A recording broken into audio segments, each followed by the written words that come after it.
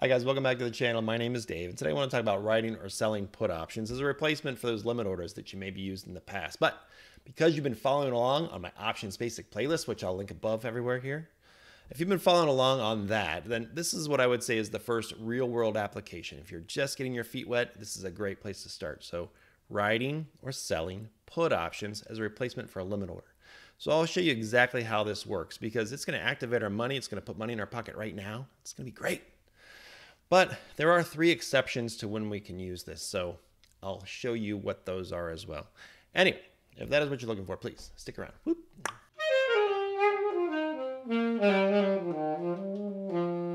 So writing put options or selling put options, it's the same thing. Is a great way to get started in the options market because it's a simple technique to get used to. Because as soon as you write this, you can kind of just sit back, relax, and see how it goes because you get to pick all those different ingredients you want to put into this. So we're going to pick our underlying, something we want to own long term. We're going to say this is the strike price where we're happy to own it. And by selling this option right now, we get to collect a premium. So we get to activate that money that's sitting on the sideline.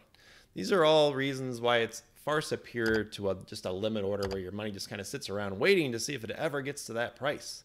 So by activating our money, far superior. Now there are three times when this won't work out very well for you. So let's check those boxes. And the first one is the fact that we're on the hook for 100 shares. So when we sell a put, we might have to buy 100 shares of the underlying. So if we sell a put at a $10 strike price and it gets assigned to us at $10, that means we have to buy 100 shares, which is $1,000.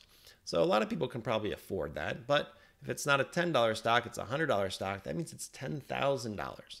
And if you go all the way up to like something like SPY, which is trading at $375 a share right now, that's ticker symbol SPY, that's $37,500. That becomes a bigger and bigger obstacle for people as we scale this up. So the fact that we have to buy 100 shares is definitely a big reason why selling a put may not work. The second reason that you may consider a limit order over selling a put is the fact that there are no takebacks, right? It's not that simple to just close it out and move it to another price. So if you have a particular stock XYZ is at 100, comes out with bad earnings, it goes down to 93 and you had a limit at 90, you just take your limit order away and you go, I didn't really like that anyway, I'm going to go to 85. Well, if you sell a put, you can't really do that, right? You're going to sell a put at a $90 strike price and you're going to collect your $100 premium. If the next day that opens up at $93 after a bad earnings call, well, if you decide to buy it at close because you don't like it anymore, it's going to cost you $300. So you're going to lose $200 on that trade. Then you can sell the next one lower. You might get a little bit back then, but you realize that it's not just I'm taking it back. So you got to be pretty certain about the stock that you chose and the price that you chose. And the third reason to consider a limit order over selling a put contract has to do with price and expiration limitations with options. So if you're really specific, you want to buy McDonald's when it hits $273.50, you can do that. Really simple. And whenever it happens, it occurs, right? But with selling an option, you're going to limit yourself to expirations that happen on Friday because McDonald's trades weekly options. And as far as the price goes, it's going to be nice round numbers because with McDonald's at about $270 a share, you're going to be able to pick 280, 275, 270, but it's not going to get down to the nitty gritty there. So just something to consider. So for me personally, I have not placed a limit order in a long time. I sell put contracts, I collect premium, I take my wife out for that sushi dinner. It works out really well. But I have done a video similar to this in the past. I'll link that above as well if you want to back up what you're hearing here today. But it was all about creating your own dip, on ETFs that you really want to buy and own for the long term. So similar content, just presented a little bit differently. But today I want to walk through a trade. I'm going to do this on energy transfer. So again, I'll link that video above too, because I just did one on this energy transfer, ET, which is an MLP. Not for everyone, but I think for certain people it plays out really well. And what I like about it for this particular example is it's trading about $12 a share. So accessible for people. I'm not saying do it with ET, but showing it with a $12 stock where you only have a $1,200 to invest in this case, it shows real world application. So that's what I'm trying to get to for those trying to understand option basics and get involved with something like selling a put. So let's jump in and take a look at this trade. So let's start out by checking out a chart for energy transfer. This is a 1-year chart just to get our bearings here for what we want to do. And I'm not interested really in this $12 strike price, but let's draw some lines at where I might be looking at it. And that's one other thing, when we're selling puts, you are limited to saying, okay, I want to do it at 12 or 11 and a half or 11, usually dollar increments or half-dollar increments. And that's the case with energy transfers. Most of these that are around the current price are going to be at half-point increments. So if we look at the $11.50 strike, which is right about there, we'll put a line so you kind of get your bearings. You can kind of see where that would end up at. We can draw another horizontal line here. We can go right down to $11, just kind of get an idea of where we would be at. And don't forget, this is the strike price, and then we still get to deduct any kind of premium that we receive from that to actually get our break-even points. But that's where we're at. We know that's been on an uptrend this year. Energy's been doing great. This pipeline company's been doing really well, and people are excited about it. And those are our two prices. So just below that's going to be our break-even. So where do we want to put this at? Do we want to do $11.50 or $11 as our strike price? And now let's just jump in and look at our trade and what kind of premium we could generate from this. And of course, if we wanted to, once we pull up our options tab here, we can jump into the option chain. But if you're brand new to options and that's a little bit intimidating, again, we can just do our analysis from here. And you know, we've done this introduction to options. So again, you can go back and reference that very first video where we said we're going to sell to open in a quantity. In this case, I'm going to do 5 contracts. Again, it's not a very expensive stock. So if we're talking about a $12 strike price or $11 strike price, that's not a whole lot of money. So if you just did 1 contract, we're talking about $1,100 or right around there, right? Times 5, we're looking at about what, $6,600 to $7,000. So it really depends on you and how you want to do this, and what your account value looks like, obviously, and what you feel comfortable with as far as number of contracts. But I'm going to go with 5 in this case. I'm going to sell to open 5. And if I go out to an expiration date 1 month from now, let's go out to that December 9th date, right? We're going to see that $11.50 strike price is going to get us around 21 cents. So if we just did a market order in this case, we would see we get about $101 with it trading right now at 12.12, so $12.12. So it also calculates our break even. So our max gain right now, if we sell this, is about $105 minus fees, $101.75. We see our max loss if ET goes to 0. Do you think that's going to happen? I don't think that's going to happen, but that's what the max loss actually shows you, right? If you sell this put, this thing goes all the way to 0. That's your max loss. Not something I'm concerned about. And there's our break even of $11.29, basically taking our $11.50 minus our credit from our put that we're getting to collect that premium. That gives us our $11.29 break even point. Okay, so keep that in mind. We're going to go plug this into our calculator here in a second as well. And we're going to check that out. So that gets us about $101. Okay, now if we wanted to maybe even go a little bit lower, we could. How about we check the $11 strike price? Go shopping a little bit more. Again, market, day. Okay, so this gets us around $57. Again, now we cut our premium in about half. Right, we're getting $12. So altogether, we're going to get about $60 after fees, around $57, somewhere in there. And our max loss, again, same. Our break even now is all the way down to $10.88. So how do you feel about that trade?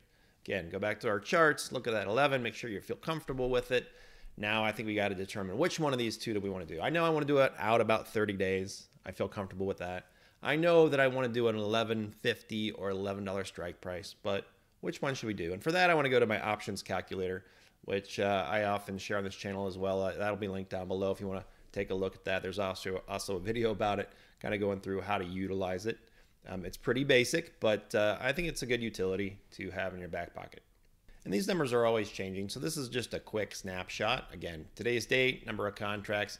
We're doing this side by side. So over here, we're going to do our $11.50 strike price, and here we're going to do our $11 strike price, just so we can kind of, again, get an idea of what we feel good about here. So again, we're selling a put at $11.50 strike price with an expiration on 12/9. They're both set up that same way, same stock price.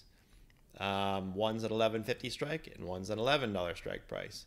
And so you can see when I say percent from strike, I'm saying that has to fall at 5.116% in order to get to the strike price from its current price over the next 30 days, because that's how long this is till expiration. Likewise, over here, this one has to fall 9.2%. Okay. Over here, we collect about $100. Over here, we collect about $57. Again, approximate, and these are moving around as we speak, so we'll go back and look at it, but this should give us enough reference data to make a decision. So we're going to make $100 or $57 the day we sell this. The moment we sell this, it's going to drop into our account. We're going to have that money available. Now, collateral-wise, this one's going to be $5,750 in case it gets put to us and we have to buy 100 shares, whereas over here, it's only $5,500, right? So in the case of 5 contracts, per contract, $50 times 5, $250 difference between these two positions.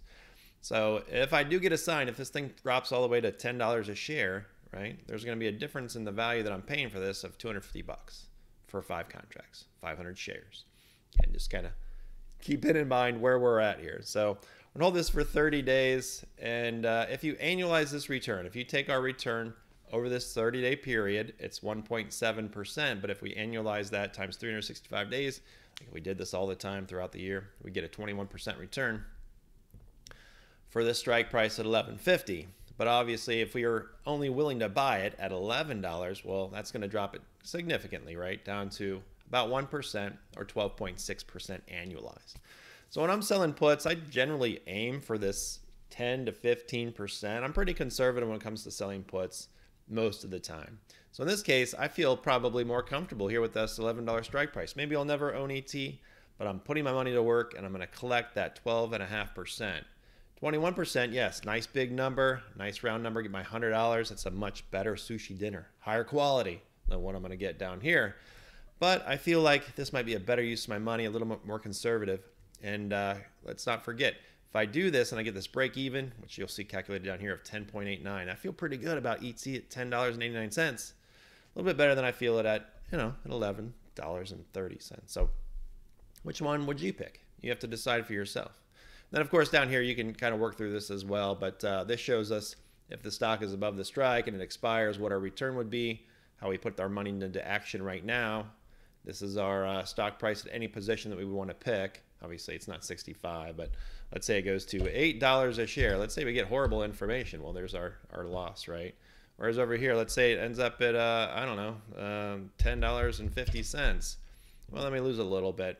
Why is that? Well, we know what our break even is, right? We figured that out before. That's $10.89. So 10.50 is a little bit above there. So again, if I put in $10.89, we should pretty much be at break even, right? So you get that. And then there's the break even calculation at the bottom. So for me, I'm going to go back and I'm looking at this $11 strike price. And if I can get about that $57, that's probably where I will pull the trigger. Let's take a look. So let's jump back over to Fidelity because I've made my decision. With ET at $12.10, I'm going to sell it open 5 contracts, 5 put contracts out about a month at $11 strike price. Now I am going to set this. You can do a market order. I prefer a limit order when I'm doing this, and I'm going to set my bid price at 12 cents. You could even maybe push for 13 and play around a little bit, but 12 cents there, margin, none, auto, $60. Preview order and place my order. So my trade did go through, and here's the summary of that trade. So altogether, I collected $60, but I had to pay $3 in commission and 14 cents in fees. So I got to keep my premium of $56.86, just enough to afford about half the sushi dinner that I did eat tonight. So not too bad.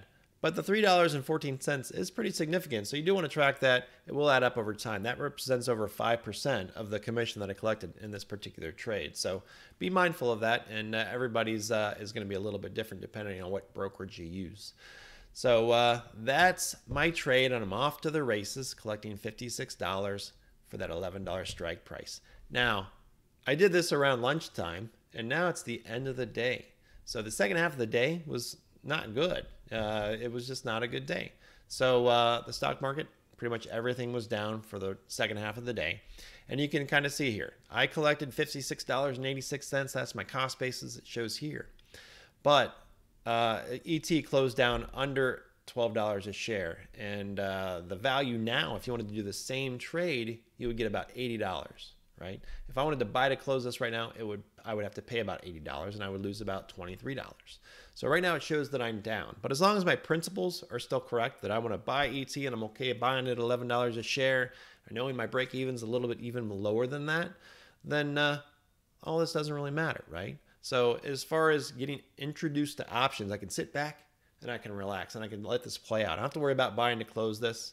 I'm not trying to trade options for income. I'm trying to utilize option premium to activate my money and get stocks at a price that I like. So That looks great to me. So for those that have been following along with my options basic playlist, we talked about Coca-Cola, we sold the put call, bought a put call, followed that all the way through till expiration. Kind of the same thing here with ET. Only at this point, I want to buy this and hold it for the long term. So if it does fall to my strike price and it gets assigned to me, great. I'll take it. I'll keep it for a long, long time. I'm not going to even sell calls against it. I'm just adding it to my portfolio. That's the position I'm taking, and that's why I like this as a great introduction to options. So if you have any questions on this at all, please ask down below. If you like this type of content, please like and subscribe. Really appreciate you watching. Have a great night. Take care. Whoop.